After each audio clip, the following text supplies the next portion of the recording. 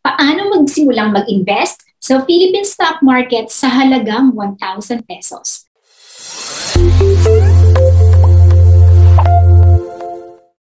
Hi, my name is Cynthia and I'm the founder of thefullermind.com. Bago ko po simulan na bigyan ka ng ideas kung paano mo ito gagawin, kung hindi ka pa po nag-subscribe sa aking YouTube channel, please subscribe na po at pwede mo rin i-click yung notification bell para tuwing mag-upload ako ng video ay mananotify ka. Okay? Ito po yung gagawin mo kung gusto mong magsimulang mag-invest sa Philippine stock market sa halagang 1,000 pesos. Pero before that, learn the stock market first before you begin to invest to minimize the risk of investing. Kahit yung simple or yung basic investing strategy muna ang simulan mo for as long as may basic knowledge ka. Okay? Pwede mo sigurong simulan dito yung popular na peso cost averaging. So mag-research ka about the peso cost averaging. Alam mo alamin mo kung paano nag-work yung peso cost averaging. Pero gumawa na ako ng video dito eh. So I'm going to upload a video para mapanood mo na din yon. Ilalagay ko na lang yung link sa dulo ng video. So make sure to finish this video. Okay, so paano ka nga ba magsisimulang mag-invest sa Philippine stock market sa halagang 1,000 pesos? Ang pwede mo pong gawin dito, step 1 tayo, no? Maghahanap ka ng stockbroker na pwedeng mag-open ng trader's account sa halagang 1,000 pesos. Okay? Kailangan natin ang stockbroker kasi sila yung parang magiging middleman natin para tayo ay ma-execute yung ating mga buy and sell orders. Okay? Ang hahanapin mo, paano mo siya gagawin? Pumunta ka sa Philippine Stock Exchange website. And after nun, makikita mo yung word na trading participants. Hanapin mo yon. Ang next na hahanapin mo, may makikita ka dong online brokers at directory. Okay? I-click mo yon, nandoon na yung mga brokers. Yung mga link ng brokers, nandoon na rin. So, easy na sa'yo yun. Basta kailangan makapunta ka sa Philippine Stock Exchange website. So, ngayon, hahanapin mo ngayon yung mga stock brokers na pwedeng magsimulang mag-invest or may minimum investment na pwede ang halagang 1,000 pesos. But, reminder po, it's your due diligence to make sure na ma-check mo ang reviews ng stockbroker na pipiliin mo. Okay? May nagawa na rin akong video tungkol dito kung paano ka pipili ng stockbroker. Ilalagay ko na lang din yung link sa dulo ng video na ito para mapanood mo. Okay? So, after mong mag-open ng trader's account, after mong makapili ng trader's account, ang next step natin, syempre, mag-open ka ng trader's account sa broker na mapipili mo. So, since available naman yung mga links ng broker doon sa Philippine Stock Exchange website, i-click mo yung mga links ng broker and then check the reviews. And then hanapin mo yung word na open an account. Pero hindi ko alam kung eksaktong open an account yung word na nakalagay doon sa mga website ng mga brokers. Pero i-check mo na lang kung paano mo makikita yung para ka makapag-open ng account. Meron doon sa website nila.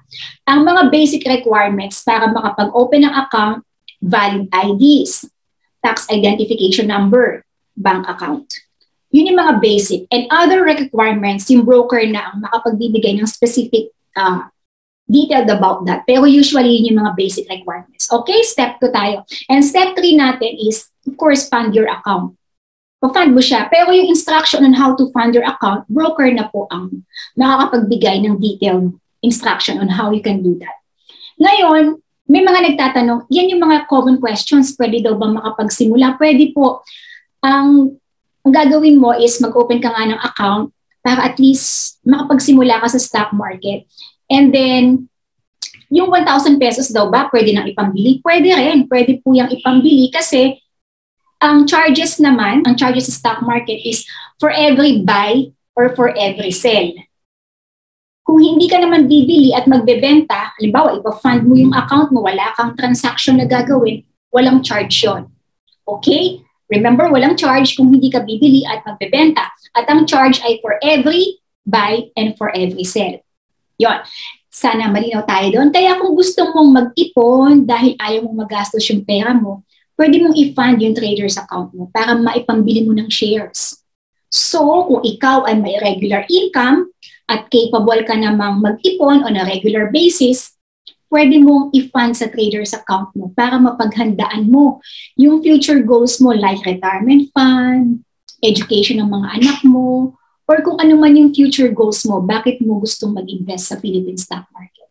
Okay, so sana itong simpleng video na aking ginawa ay makatulong para sa mga gustong magsimula ng mag-invest, pero iniisip nila na wala akong malaking pera, hindi ko kayang mag-ipon. So you might as well learn the stock market and make a research on how the peso cost averaging works. Pero ginawa ko na yung video na yon para sa iyo. So, tapusin mo yung video na to, ilalagay ko yung link, paano ka magsisimula using the peso cost averaging method, and how to choose a broker or a stock broker. Ilalagay ko yung link na yon sa dulo ng video na ito. Okay? Kung hindi ka pa nag-subscribe, please subscribe to my YouTube channel and click the notification bell para lagi kang maging updated sa mga bagong videos ko. Also, para mas matuto ka pa, if you want to learn more, I have a free ebook on how to start investing in the Philippine stock market. Ilalagay ko yung link dito sa baba para mas madali ka makapag-register o makapag-subscribe. And also, meron din akong free three-part webinar series on how you can start investing in the Philippine stock market.